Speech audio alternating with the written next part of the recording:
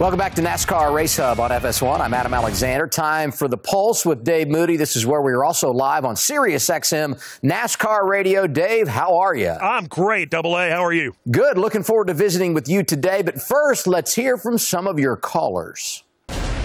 Man, I'm going to tell you what, that was the best race I've ever seen. That Roval was fantastic. Never again will I miss that race. To the twits on Twitter, talking about how bad this race was. Well, guess what, boys? Jimmy Johnson fixed that for you. I don't have one problem with what Jimmy Johnson done. I thought what MTJ did was a classless move. Me as a Ryan Blaney fan, I'm glad to finally see Lady Luck shine down on him. I don't care who wins from here on out. I'm bitter, and that's my story, and I'm sticking to it. Did you hear that, Dave? That's my story. And I'm sticking to it. Yes, indeed. So last week you said the callers were all about the Roval. It sounds like this week the callers are, in fact, all about the Roval. All about the Roval. There's no doubt about it. I would say 90 to 95% are not just happy with what they saw. They're thrilled with what they saw.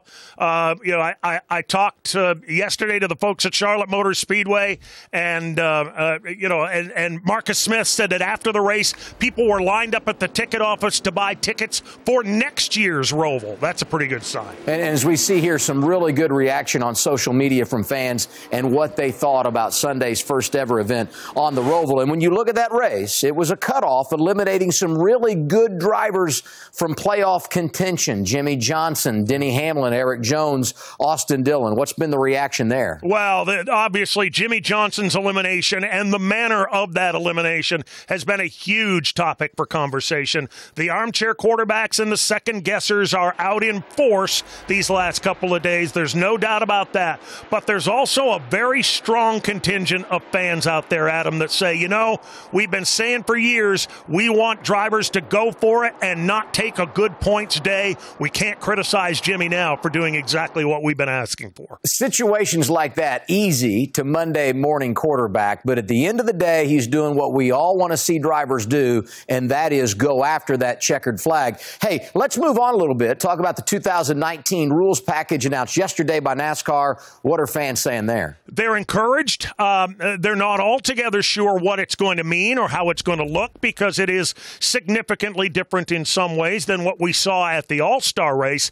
The All-Star race was a big hit with the fans, as it should have been. Had more passing than we'd had in the previous 3 or 4 All-Star races combined. Fans obviously would love to see more of that.